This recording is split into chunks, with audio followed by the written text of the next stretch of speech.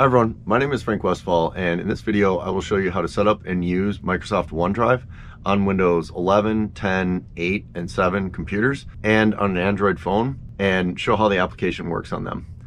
Microsoft OneDrive is technically two different things, but they are related to each other. OneDrive, the online application and storage that is hosted on Microsoft servers, is basically cloud storage. It's like a hard drive on the internet. And then OneDrive, the application that you can install on your computer, is a file synchronization app that allows you to mirror data on your computer or computers with the OneDrive cloud storage and application. When you use the OneDrive file synchronization application, which exists by default on all Windows 10 and 11 systems, that data is constantly synchronized multiple ways between your computer or computers, phone, and Microsoft servers. Also, when you're using OneDrive Cloud Storage and the OneDrive File Sync app together, any data you choose to synchronize sits in two different physical locations at any given time. So OneDrive can also be considered a small-scale backup solution. First, I'm going to show you the OneDrive Cloud Storage and application, and then I'm going to also set up OneDrive, the file synchronization application, on my computer. Then I'll show you how the synchronization works between the two and how you can specify exactly what you want to synchronize between the two locations. Then lastly, I'm going to show you how you can also use OneDrive on your Android phone or iPhone so that you can have the files in your OneDrive available anytime, anywhere. You can get the iPhone version of OneDrive File Sync app at the Apple Store, and you can get the Android version of the OneDrive File Sync app on Google Play. Let's get to it. First, OneDrive online storage and application. If we just open any web browser, I like Google Chrome, and go to OneDrive, and the first one that shows up in Google search is Personal Cloud Storage Microsoft OneDrive. This is what we want. This is the free version. So I'm going to click on that and then sign in. And for the purpose of this demonstration, I've already created a Microsoft account, but if you don't have one, you can create one for free. And once you have a Microsoft account, you automatically get 5 gigabytes of free cloud storage. And the OneDrive file synchronization app is also free to use as well. So I'm going to sign in with my Microsoft account. And in my case, they want to verify my email, so they're going to send a code to my other email address. Enter the email that the code will go to, and send the code. And I'm going to actually stay signed in. So this is the OneDrive Cloud Storage and application. They have a little tutorial here. I'm just going to skip that. The first thing is, you can see here your storage that's available for free. This is 5 gigabytes, and right now 1.1 megabytes are used. The maximum file size of a single file that can go in here is 250 gigabytes. So that's a very large file. You can upload things to Microsoft OneDrive and share them out that you won't be able to send via text or email because they're simply too large. Say you have, a 5 or 10 gigabyte file you want to send someone. The easiest way to do that is to upload it into Microsoft OneDrive or Google Drive and then share it out with them, and then they can either just view it or download it themselves. Having really large file size limits is really nice for cloud storage. And then they create some default folders here. I personally don't like to have anything pre-made for me. This is what Microsoft thinks you want to see here, but this one is actually a little bit interesting to me. The personal vault, if I want to open that, I have to verify my identity even though I already just did that in signing in. So there's an extra layer of security associated with that. Whereas if I go to just documents, I can just open that folder. I'm just going to go through the process of opening this to see what happens. I'm interested in the additional security that it's offering. So I'm going to verify my identity. Same thing, I just have to get that code again.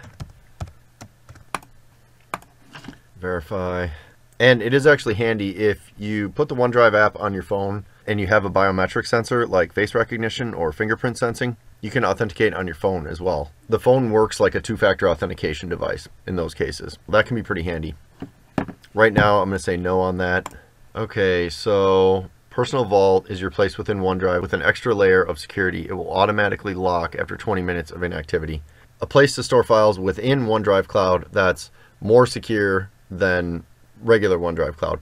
But when it comes to online storage, these are things that you should be using complex passwords for, and you should have backup recovery emails and your phone number listed with them that are actually accurate, so they're highly secure to begin with.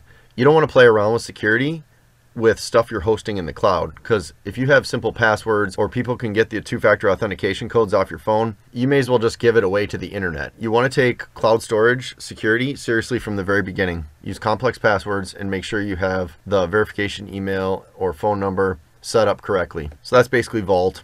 What I actually like to see in my online storage is just nothing, right? I don't want to see anything when I'm starting with a blank slate. So I'm going to go ahead and delete all this. Okay, so we can actually disable the Vault in settings, but we can't delete it. So personal Vault, I'm going to disable it. Are you sure? Yes, I'm sure. All right, then I'm going to go back to the home page, and then I'm going to delete these. Those are just templates they give you. You don't have to use what they give you. The beauty of these cloud storage applications and the file synchronization apps is that you can have your data organized however you want it organized. I'm going to add some folders to this.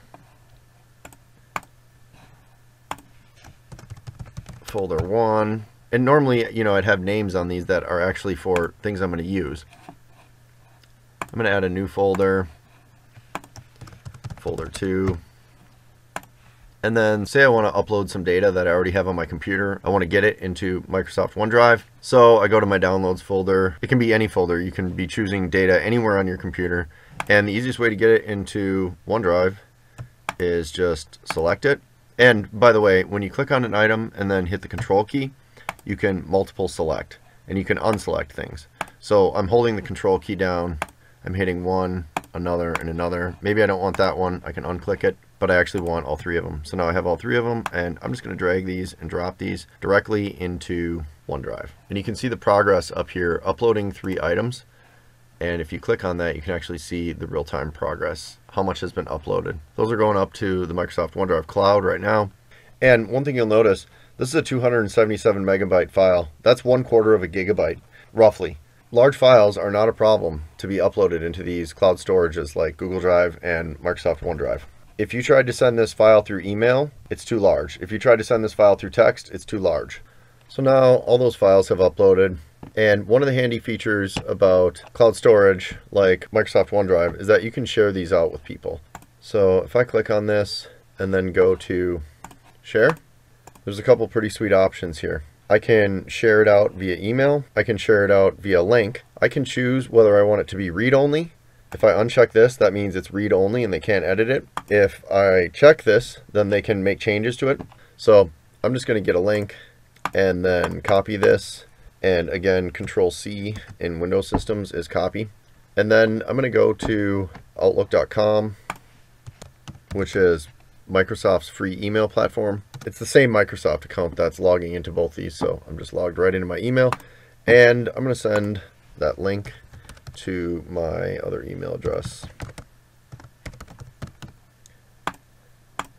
Here's that file I shared with you. And I mentioned this in the Google Drive video, and I'll mention it again. If you get an email from someone you don't know that says, hey, I shared this file with you, don't open it. It's not going to do you any good. They want something from you. If someone sends you a file share or an attachment and you don't know them, they want something from you. And they're trying to take something from you without your permission. One way or another, that's what's happening. So if you don't know who sent you the email, delete it. Ignore it. If it's important, they will get in contact with you. So I'm just going to paste this link in here and send it. Now, my primary email receives a notification that says, hey, this person sent you a file. You can view it here. And they can click the link and view that file or download it. And then when your files are in OneDrive Cloud, you can download them if you want to pull them out of the cloud. Obviously, again, you can delete them. Say, for example, maybe I don't want this file in here anymore. I'm just going to delete it, and it's gone. You get a notification that it's being deleted. So that's Microsoft OneDrive, the cloud storage and application side. Now I'm going to show you Microsoft OneDrive, the file synchronization app, and then how these two work together seamlessly. So I'm just going to minimize this for a second. Microsoft OneDrive file synchronization app is native to all Windows 10 and Windows 11 system. And what that means is that it's installed by default, and it's also actually running by default. This is one of the things where if you don't use OneDrive, I suggest turning it off, because otherwise it's just sitting there doing nothing. In this case, we are going to use it, and it's already running. So I'm just going to click it and do sign in. Enter my Microsoft account email address. Sign in. I have to do the email verification again. once the OneDrive application is signed in, you don't have to enter passwords and do verification emails anymore. This is a one-time process. After we do this, the OneDrive file synchronization application is just going to run seamlessly in the background, and we don't have to sign in and out of it. So I'm going to grab that code again. I'm going to opt out of sending data, optional data. And now here's where you can specify the location of the folder that will be synchronized with Microsoft OneDrive Cloud. I actually like this location, and I like the name of it. C users Frank OneDrive. If you by chance saw the Google Drive video, you noticed that I created a folder called Google Drive at the exact same location, C users Frank Google Drive. And that's simply because this is Microsoft OneDrive, and when I look at that folder, I know that anything that goes in that OneDrive folder is synchronized with the cloud, and that any subfolders or data I put in there is synchronized with the cloud. It's super easy and super straightforward. So I actually like that location, and I'm going to keep it. And I'm not going to go premium now. We don't really need a tutorial, but we're just going to go OK. And we'll get the mobile app, but not right now. Open my OneDrive folder. And I'm just going to close this for a second, just again to show you where it is directly in File Explorer. So if you open up File Explorer and you go to this PC, local disk C, users, and then under your username, my username is Frank, here we have OneDrive. And you can see this is also where I created the Google Drive folder. And what you can do, if you're going to be accessing this regularly, you can right click it and pin to quick access. And then it's sitting right there. And now this becomes really handy, because if I'm moving files around, I'm working, I'm doing whatever I want, there's my OneDrive, there's my Google Drive. This one's synchronized with Google servers, this one's synchronized with Microsoft servers, and they're just really quick and easy to access. I have some data in there, have some data in here. If you notice, I'm just going to move that to the side and then minimize this. If you notice, these have already synchronized. Folder 1, folder 2, this image, and getting started PDF. These are the exact same pieces of data in here. Now, you saw when I deleted something from the cloud, it deletes, right? Well, what if I delete something here? What happens to the cloud when I delete something here? Yes, I want to delete. And then here we get a warning. Deleted files are removed everywhere. This is called multi-way synchronization, and the concept is that there's no hierarchy between devices. It's not like one device is more important than the other. All devices are equal, and the moment you delete something on one device, it gets deleted off of all other devices. So if you delete something on your local computer, it gets deleted from the cloud. There it is, gone. And it also gets deleted from your phone. If you delete something on Microsoft OneDrive in your phone, it gets deleted from here, your local computer, and the cloud. If you delete something from the cloud, it gets deleted on your local computer and your phone. It's always multi-way synchronizing between all of the devices that are signed into OneDrive. And this is the power and usefulness of these applications. You see the exact same data no matter where you are in the world and no matter what device you are on. It's extremely useful for having access to your data anywhere, anytime. And then the inverse is true of creation of something. Say I create a new document here. Let's do a new plain text document. I'm just going to call it test drive create. So I created that in my OneDrive. There it is. And there it just showed up on the local computer. This data is living in two places at the same time. You're not just seeing a representation of this. This data is actually here on this computer, and it's actually also on this server. And that's why I said it could be considered a small scale backup solution, because say for example something happens to your computer and this data is lost. Well, you still have a copy of it on the server. It's all right there. Again, this is only data that you put in the OneDrive folder. If you have data under documents or desktop, that stuff is not being synchronized with OneDrive. It's only this folder. And then you can also see real-time status of uploads that are pending. So say for example, I go back to downloads, and I take this file that I deleted previously. I want to copy it, and I want to put it in OneDrive. I paste it in there. Now you can see that little icon there shows that it's pending. And if I click on the application, we can see that it's updating. And when this is finished uploading, we're going to see it on the cloud. And then you can actually share from within your local computer as well. So say for example, I want to share this new text document. I'm going to share it out from the local computer. Testdrive.txt, right click it. When OneDrive is in use, these options become available. So again, I have the option, anyone with the link or specific people, allow editing, set expiration and password, those are premium options. I'm going to say yes and just copy the link. It's creating a link. And then I could share it out that way as well, without even having to log into the online version to do sharing. And now we can see that Google Drive setup executable is now back inside OneDrive. That's how the Microsoft OneDrive online storage and application works seamlessly with the locally installed Microsoft OneDrive file synchronization app. And if this isn't running for some reason, you can always just type in OneDrive. This also opens that local folder, the OneDrive folder right there. And then finally, there are preferences. If you want to go to settings for OneDrive, there's a couple things you can do.